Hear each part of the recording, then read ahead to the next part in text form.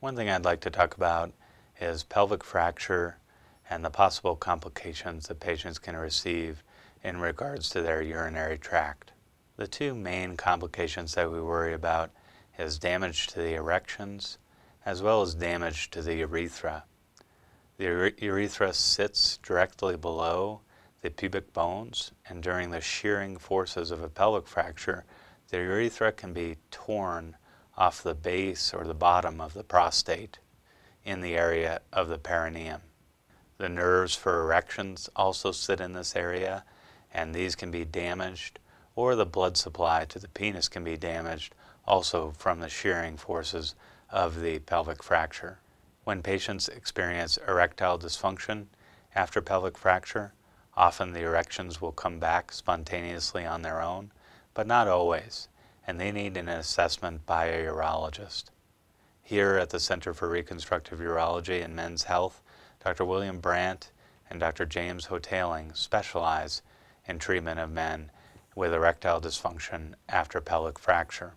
Most often they will assess men with an ultrasound of the penis to establish whether there's good blood flow to the penis and whether the primary problem is a nerve injury or a blood flow problem. And then they'll typically treat with medicines. If the medicines aren't effective and if patients don't achieve erection spontaneously on their own, then men can go on to other treatments such as a penile prosthesis. One of the things I'm going to talk about is urethral injury after pelvic fracture.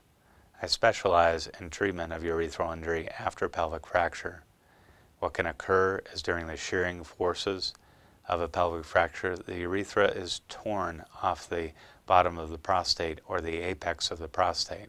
This results in a variable gap between the urethra and the prostate, which needs to be reconnected in a surgery done mostly through the perineum, which is the area between the scrotum and the anus.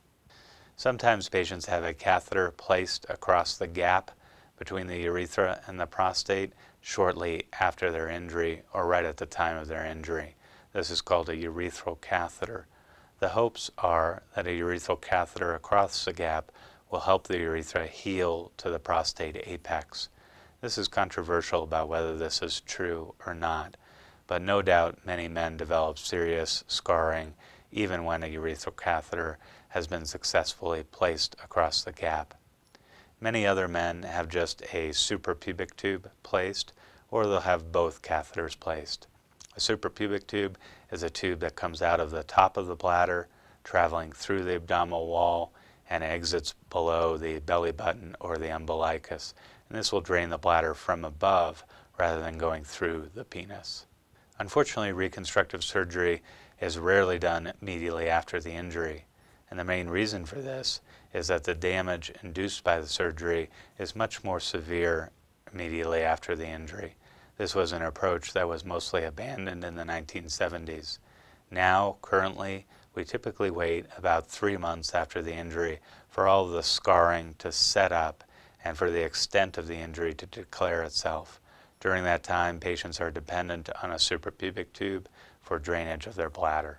After enough time has elapsed, then a surgery can be performed through the perineum, the area between the scrotum and the anus, where the scarred tissue is removed or resected, and the healthy urethra is connected to the top of the prostate. This is known as a posterior urethroplasty. This surgery typically takes anywhere from 2.5 hours to 5 hours, depending on the extent and the nature of the defect or the nature of the gap. Some of the surgeries are very straightforward. Others of the surgeries are very difficult, depending on how much scarring and how much damage is present. Before the surgery, it's essential that we obtain some x-rays to find out how long the gap is between the prostate and the urethra, so we can at least try to anticipate how difficult the surgery will be and what likely the side effects of the surgery will be. I'd like to show you one of these x-rays. This is a typical x-ray that shows the gap between the prostate and the urethra past the area of damage. Here you can see the gap is just maybe 1.5 centimeters to 2 centimeters. Here's the bladder up here This is the bladder neck, which is a sphincter muscle that works very well. This is the prostate urethra, and then this is the gap between the two ends. So in the surgery, we'll cut out this scarred tissue, then we mobilize this urethra or free it up from all the surrounding tissue so that it can be stretched down, and we make a very fine connection between the two urethral ends. Fortunately, this type of surgery with posterior urethroplasty is very successful. It typically is greater than 85% successful at reestablishing the connection between the urethra and the prostate. Most men do not have urinary leakage after the surgery because the sphincter muscle at the top of the prostate where it meets the bladder is a very strong one, especially in younger men. Many men also preserve the sphincter that's at the lower portion of the prostate. It really depends on where the injury occurs. It can occur at subtle locations that are out of the sphincter complex. After surgery, men typically have the urethral catheter for 3 to 4 weeks, and we also maintain the suprapubic catheter. We then do x-rays to make sure that the urethra has healed, and then the urethral catheter is removed. The suprapubic tube is then plugged, and we make sure that men are voiding strongly and don't have any complications for 1 to 2 weeks after removal of the urethral catheter. Provided that men are voiding strongly and don't have problems, then we remove the suprapubic tube from the abdomen 1 to 2 weeks later, and men start voiding completely on their own without any indwelling catheters in place. Close follow-up is essential for these problems. We typically see patients at 3 months after the catheters have been removed and yearly afterward. During this postoperative visit, we measure patients' flow, talk to them about erectile function and sexual function, about any urinary leakage they experience, and we typically will also look at the urethra and make sure the area of surgery is healed. This is a very short exam with a cystoscope, which takes about 30 seconds and is not overly painful. The very painful part of a cystoscopy is where the scope is passed into the bladder. That's not necessary for examining urethral strictures postoperatively.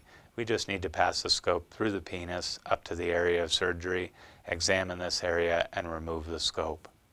We manage these types of injuries from all over the country, mostly from the Intermountain West and the Rocky Mountains.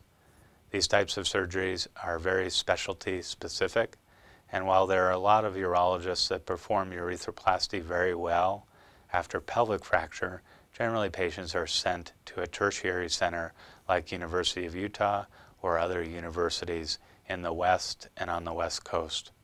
These are usually the only places where reconstructive urologists see enough of pelvic fractures to perform them regularly and have a good familiarity and also have a good chance of a very successful outcome. If you've had a pelvic fracture and you have a urethral stricture and you're wondering where to go, seek out one of these centers like University of Utah, where we have a good experience with treating many men with pelvic fracture and urethral injury. We'd be happy to consult with you on the phone if you're coming from far away and arrange for any visit tests that need to be done and talk to you about surgery that might be needed. Even though the injury after pelvic fracture to the urethra can be severe, we have a very good track record of successful outcome, and the surgeries that we do are generally successful.